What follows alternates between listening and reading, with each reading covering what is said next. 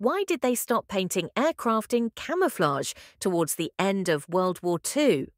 Towards the end of World War II, many Allied aircraft, including later models of the Spitfire, began to emerge in their natural metal finish instead of camouflage.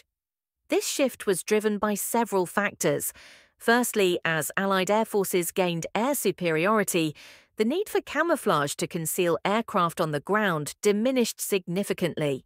Secondly, with the war effort in full swing, maximizing aircraft production became paramount. Painting aircraft added time and cost to the manufacturing process. Furthermore, removing paint significantly reduced aircraft weight, improving performance and increasing payload capacity. The smooth, unpainted surface also reduced drag, further enhancing flight characteristics.